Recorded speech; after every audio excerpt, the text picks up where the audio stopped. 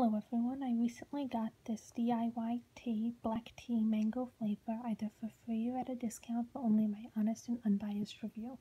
I really liked the fact that it came with a tea infuser, as it meant I could make it right away and not have to get any sort of special equipment in order to make it.